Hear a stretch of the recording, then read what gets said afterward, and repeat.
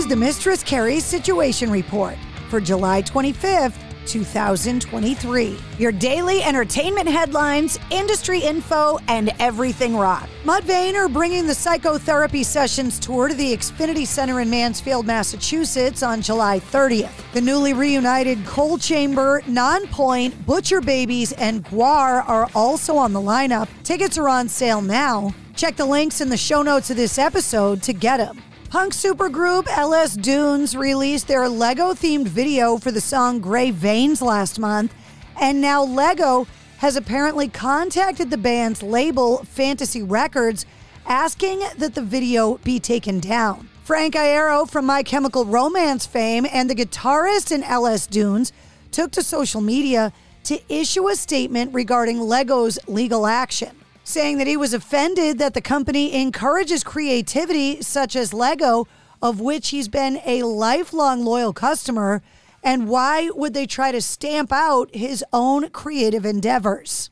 He said in his statement, "I love your company because you gave us bricks and taught us that we didn't have to accept the world as it was. We could see what was possible and build it ourselves. I've taken that inspiration and created a universe of my own, and now you want to squash it. Why?" Over the weekend, Cher announced in an Instagram post that she's going to be launching her own line of gelato, saying, quote, "This is real." The 77-year-old posted a short video to Instagram showing off a bright orange and pink ice cream truck featuring black and white photos of herself enjoying a cone. The brand's name, Cherlato, is featured on the side in big, bright blue letters. She said, quote, "Yup, it's real. I'm launching my own gelato. Watch out, LA. More to come." Actor and comedian Brett Goldstein, famous for playing Roy Kent on Ted Lasso, is getting ready to head out on his first live stand-up tour of North America this fall. Dubbed the Second Best Night of Your Life tour, it begins October 5th in Denver.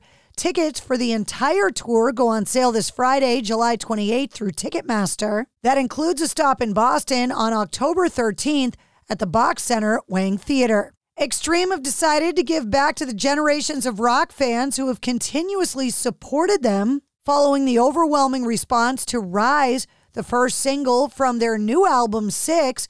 They've released an alternate version of the single's music video called Rise, Generations on a Mission. The video, directed by Nuno Betancourt, Rise, Generations on a Mission, tells the story of two young musicians living the same dream, which generations of rock fans and extreme fans have lived and breathed for decades. Creating music, playing music, and sharing that passion on stage or in the audience.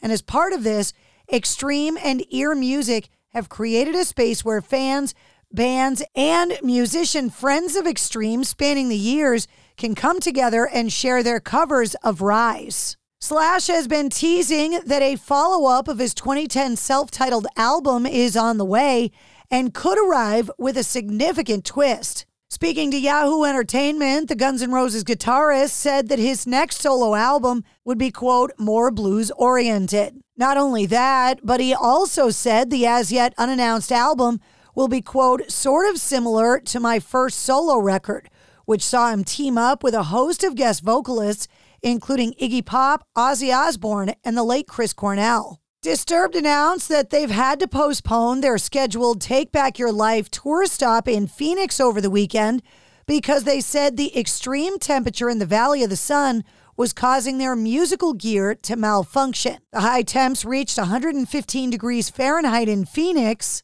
and excessive heat warnings have endured across Arizona and the capital several days this month. Disturbed are currently covering the U.S. with support from Breaking Benjamin and Ginger, saying, quote, tonight's Disturbed show will be postponed due to the excessive heat. The band's equipment is not working properly. Please hold on to your tickets and stay tuned for a rescheduled date. On June 26th, Pantera bassist Rex Brown married his fiancée and longtime girlfriend Elena Hennard in a small ceremony without any guests in Spain.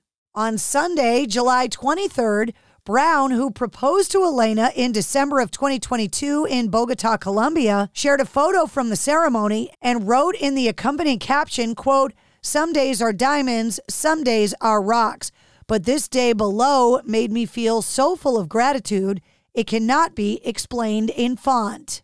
Rex and Elena first met in 1984 and fell in love. In August of 2011, they reunited after 20 years apart and have been together ever since. Pete Davidson will be required to complete 50 hours of community service in order to wipe a reckless driving charge off of his criminal record, according to TMZ. He got charged with reckless driving after crashing his car into a Beverly Hills home back in March. The charge could result in jail time of up to 90 days and or a fine of up to $1,000. But according to TMZ, in addition to the community service, which he can fulfill in New York City at the fire department, where his father worked before passing away during the 9/11 attacks, Davidson must attend 12 hours of traffic school and visit a morgue to see for himself the consequences of reckless driving.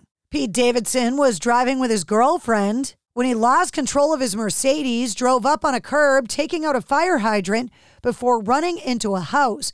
No one was injured, and the police determined no drugs or alcohol were involved. Ozzy Osbourne has hit a series of health-related issues over the last few years, which led him to his latest cancellation, being one of the headliners of the inaugural Power Trip Festival this October. Ozzy has now provided a health update with his co-host on SiriusXM's Ozzy Speaks, Billy Morrison, saying, quote, "I'm battling through it. For instance, last Monday, I went to have a filter removed. Because I had blood clots in my legs, they put a filter in your artery to stop the clots from going to your heart and your brain. It sounds worse than it is. So on Monday, I went to have it removed. The blood clots have jammed you all up.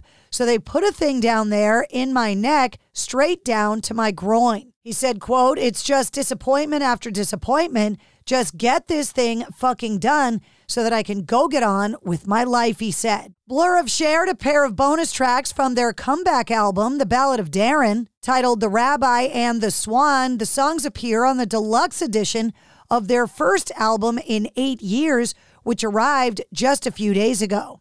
And good news coming out of the Ice Nine Kills camp, guitarist Dan Sugarman recently announced that he is cancer-free. He's been stuck at home battling thyroid cancer while his bandmates are out on tour. In the meantime, Ice Nine Kills have been playing huge shows with Bad Wolves and God Forbid guitarist Doc Coyle. And that's your sit rep. For more details on all of the stories, check the links in the show notes of this episode. And don't forget to follow and subscribe to the Mistress Carrie Podcast. New full-length episodes come out every Wednesday. Episode 163 featuring George Thorogood is available now. Amplify your career through training and development solutions specifically designed for federal government professionals. From courses to help you attain or retain certification, to individualized coaching services, to programs that hone your leadership skills and business acumen, Management Concepts optimizes your professional development. Online, in person, individually, or groups, it's training that's measurably better. Learn more at managementconcepts.com. That's managementconcepts.com.